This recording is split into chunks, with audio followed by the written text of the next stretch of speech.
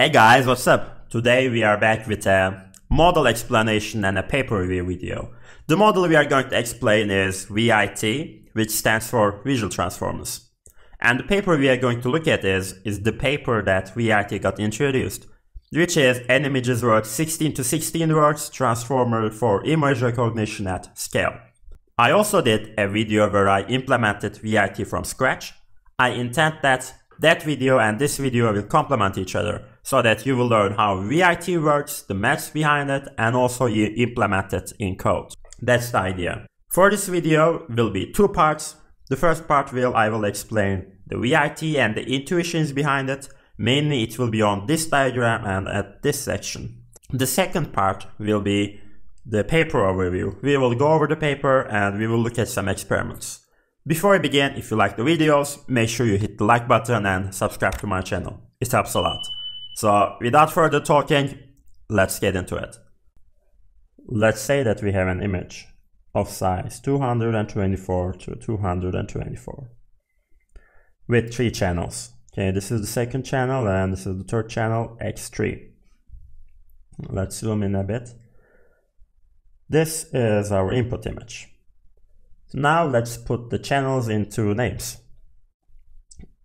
Width is 224, height is 224, and the number of channels denoted by C is 3. Next thing we are going to need is we are going to work with patches. So first we need to decide the size of the patch. For this I will denote the size of the patch as 16, which means that height and width of each patch is 16 to 16. Okay, size of the patch is 16. Actually, the paper uses patch size of 16 frequently, and that is where the name of the paper actually comes from. Image is worth 16 to 16 words, which is a patch because we are treating the patch as tokens or as words to feed into the transformers. The next thing that comes into mind is that we have to calculate the number of patches. How many patches we have? So let's say number of patches and let's denote it as n, and we need a formula. How we are going to do that is that we are going to divide our main image into sub-images. We can do it by start with like horizontally 16, 16, 16, 16, and then we can divide it vertically 16, 16, 16, 16. So the first thing we did is we divided width to 16 and we divide the height to 16. So in short, by the way, let's make it a formula and make it P, say this P. After we divided width to the patch size, we just did it for the other side of the image, so we can just square it. For our case, it is 224 divided by 16 squared, which is 196. So we have total number of 196 patches. So let's just visualize how they look like. We have the first patch x1, second patch x2, and goes all the way to the patch 196. They have the dimensions of patch size to number of channels. We can see this here. Okay, for example, this is a patch P to P with 3 channels. So it has a size of P to P to 3. This is patch, by the way. In our case, its dimensions are 16 to 16 to 3. Okay, so the images look like this. 1, 2, 3 channels with patches. Okay, this is how this layer looks like. We did this. Now it's time for the linear projection of flattened patches. Now we want to make them vectors, make all the patches vectors and flatten them. So we can just say this flatten. How we are going to flatten them is that basically we are going to multiply them. So we are going to multiply P by 3, which is P squared C. In our case, it becomes 768. If we visualize it, it becomes a vector like this, 768. So basically we took this patch, flattened it by multiplying it, and it gave us this vector. And this is the second vector. So we can come up with a formula like this. For xp is inside in the dimensions of n, which is the number of patches, comes from here, to p squared c, which is the dimensions of the flattened vector, which comes from here. To better see this, how each patch and the vectors look like, we can just zoom in here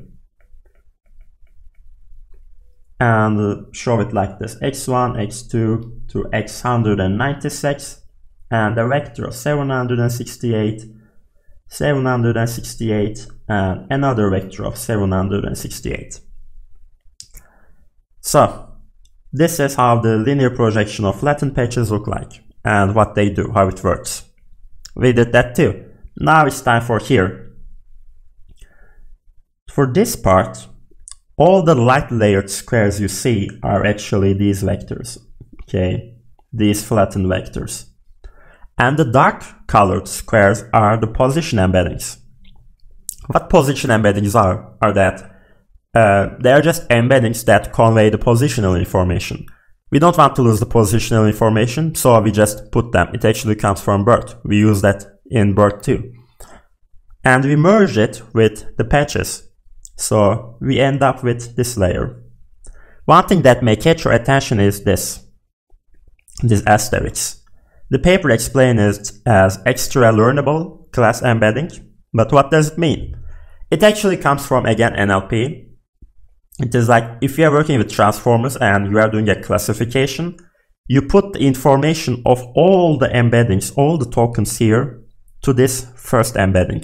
Okay, when you are training the model, when you are doing the inference, you work with this one token, and it is a learnable parameter, so you are constantly updating it. Also, this is called the CLS token too. What we do with the CLS token is we feed everything to transformer encoder, but in the end, we feed the CLS token to the MLP head with this classifier. And it classifies this token, one of the predefined classes, whether it is BERT, ball, Carl, whatever you are working with. So in short, we can say that this token in the beginning represents the whole image, conveys the information of the whole image. And after that, we did this too. MLP head, it just classifies the token for us to one of these predefined classes. So this is the diagram and this is the inner workings. Now let's just verify our models with what formally explained in the paper in the section 3.1 Vision Transformer ViT. So we have an image like this. Okay, paper says this is our input image. We define that. And we put them into flattened 2D patches. And this is what the 2D patches looks like. Actually, we did that in here. As you can see, they are the same. Each patch contains the n, which is not the resulting number of patches, to the p squared c, which is the size of the flattened layer. The only difference you may see is that when calculating number of patches, our formula looks a little bit different. Actually, it is not different, because here height and width are the same. So instead of this, we can say height divided by p squared, which is just the same as how we calculated the number of patches. So let's continue. Similar to BERT's class token, like we mentioned, now we are talking about the star here, the first token. We prepared a learnable embedding to the sequence of embedding patches, which serves as the image representation of Y.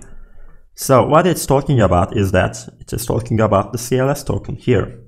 In the beginning, we encoded all the information here. It is a learnable embedding. and serves as the image representation of Y. So we did the classification on that token. After that, it gives information about position embeddings.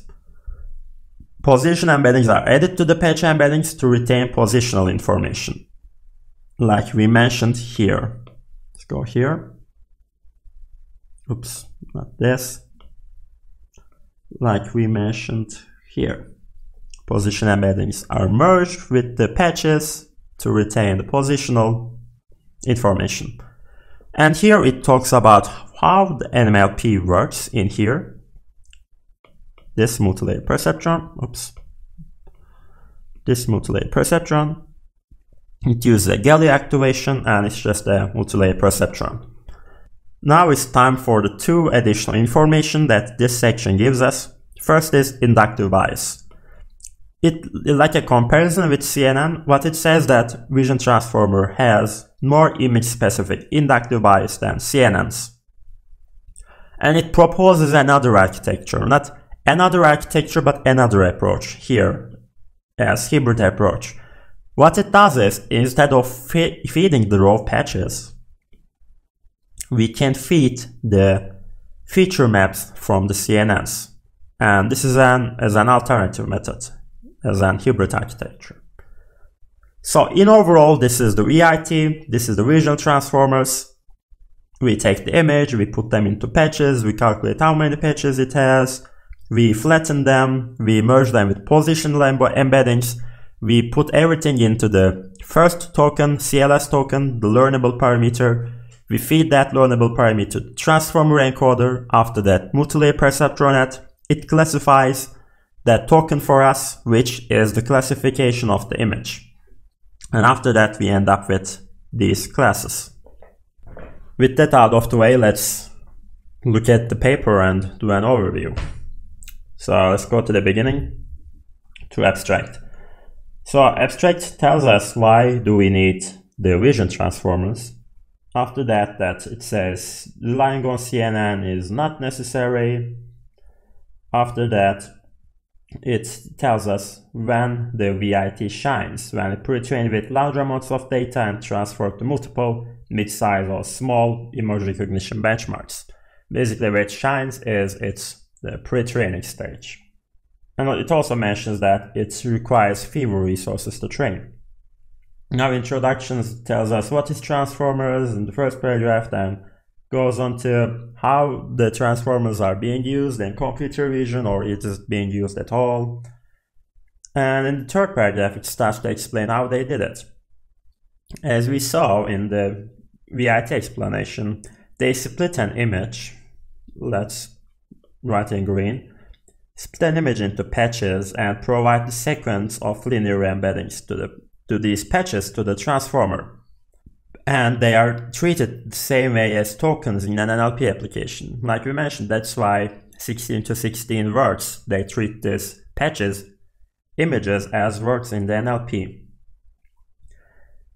And it gets a bit interesting here. They mention that when they train it on mid-sized datasets, such as ImageNet, their accuracies lack compared to CNN models. Okay, we can see it here. They yield modest accuracies of 3% below ResNet. And they continue to explain this reason. They lack some inductive bias inherited to CNNs. So, when you are training with small data, without like a large pre-training data set in the background, the ViTs perform poorer. That's what they're trying to say us here.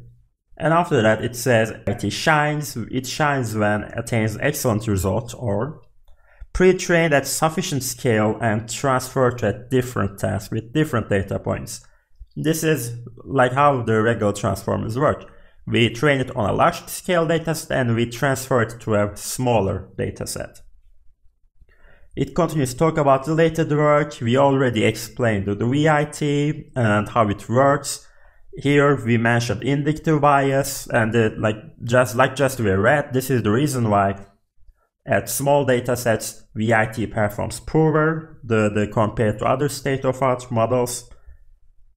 And it's time for fine-tuning and higher resolution. Now we are switching to experiment parts. Here they note that it is often beneficial to fine-tune with higher resolution images than the pre-training. So when you are pre-training, the low resolution images are okay, but after the fine-tuning stage, you have to provide more higher resolution images. Like, by the way, the pre-training and the fine-tuning may be confusing, but let me explain like this. Pre-training is you have a large model, okay? You feed it with large data without any specific task usually, but in this case it is classification task. And after that you put some data on specific domain, specific data, and you pre-train it accordingly. This is usually a small data when you're pre-training, and the large data is like its name, it is large. What this does is that the models learn how images look like in the pre-training, and after that you show some samples in much fewer number, and they can just know where to look for and what is what. When feeding images of high resolution, they keep the page size same so that it gives us larger sequence length. This is true because, like you remember, we calculated it with VP squared, since if it is higher, this all value is higher. It also mentions that when this becomes too long, the position embeddings may no longer be useful, so they apply some interpolation to mitigate that. And after that, we turn into experiment section. So experiments are conducted with 3 models. We can see here. This is just like BERT. We have base variant, large variant, and huge variant. These are the number of layers, the hidden size, multi-layer perceptron size, number of attention edges, and the number of parameters they have. According to those, they will conduct experiments. And the model variants are explained here. When they say ViT L16, it means that it is a large model with page size of 16. Here we can see some training setups, which optimizer used, with which values, which learning rate, etc. Now the important part is here in the comparison of the ViT with the other state-of-art models. This table. So the top part is pre-training dataset. Okay, we pre-train these models at the second column, like ViT huge, large ResNet and efficient ResNet with the top datasets. And after that, we fine-tune them with the dataset on the left. And then we look at the scores. We can see that the ViT huge overperforms all of the other models, including ViT, and it performs much higher compared to other models like ResNet or EfficientNet. Let's look at, for example, the ImageNet Real. It is 88%, 88.4, and 87. And other ViTs are 85 and 83. It is always the higher, just this case is an exception. In this case, another ViT, which is ViT large, overperforms, but with a very small margin. And also another important note is, aside from the performance, okay, because performance may not be the huge deal every time, look at the training times. These training times are given here, trained on TPU v3, and report the number of cores taken to pre-train each of them. Okay, and we can see here is that the ViTs are much faster to train compared to other models. Like, look at this, the huge model, the biggest model with the largest number of parameters, are at least 6 times slower compared to EfficientNet, and around 4 times faster compared to ResNet. So basically we got a model which is faster to train and performs better. And here we can see some graphs and their performances with other models as comparison. Here we see the pre-training requirements and experiment details. Here we have graphs showing the accuracies on ImageNet with pre-training with comparable datasets. As we can see here, the more data we put to the ViTs, the more better it performs. Here we can see the hybrid model performance differences, and then we talk about how do we scale, and these are the attention, where does the model puts the attention, and so on, and the conclusion. So I guess in this video we learn how the ViT works and how well it is compared to the other state-of-art models. So that's all for today. If you have any questions, just let me know in the comments and hit the like button and subscribe. See you next time.